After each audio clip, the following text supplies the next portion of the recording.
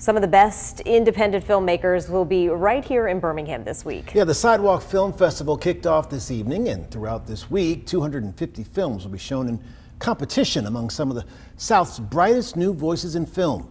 Organizers are thrilled that the festival is still bringing in new filmmakers since launching 25 years ago.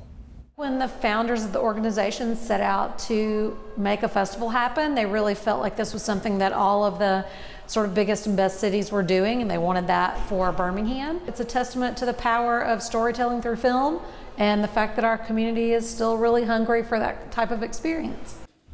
The festival runs through Sunday. You can see a full lineup or buy tickets at sidewalkfest.com.